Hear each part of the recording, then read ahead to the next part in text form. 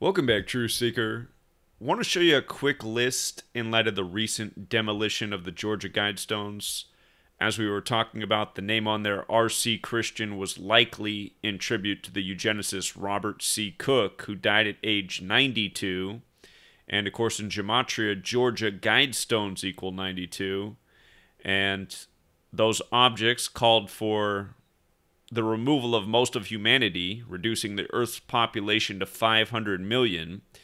And if you think about how that could be achieved, there's a number of ways. One of those is with warfare. For a lot of years, we've been teased with the threat of nuclear annihilation or destruction by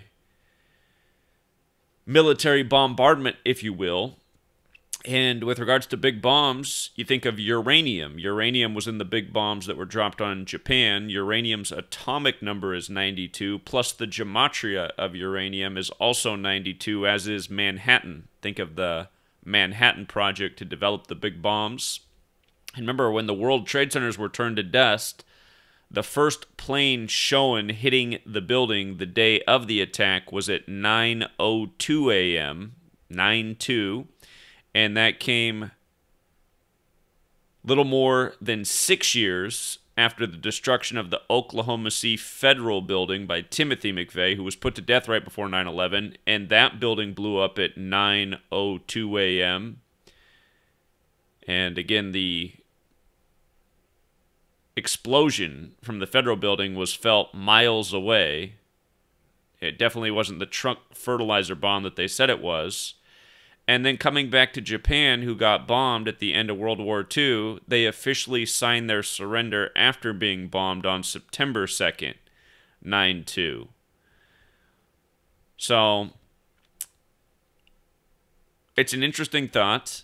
I've always talked about what will happen 44 years after the Georgia Guidestones are put up. Again, their establishment date with the etchings is March 22nd, 1980. So March 22nd, 2024 will be 44 years later.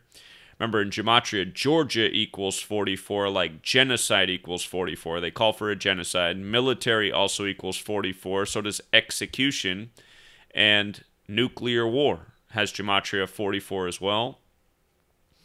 If you don't use numerology, nuclear war is also 116. You might recall that was a big number in the Oklahoma City bombings, and the World Trade Centers came down 116 days after the Pope's birthday at the time. So, wanted to put this out there, quick, short video, and if you have any additional thoughts or any other 92s that would fit in with this list, I am definitely listening. Till next time, Truth Seeker.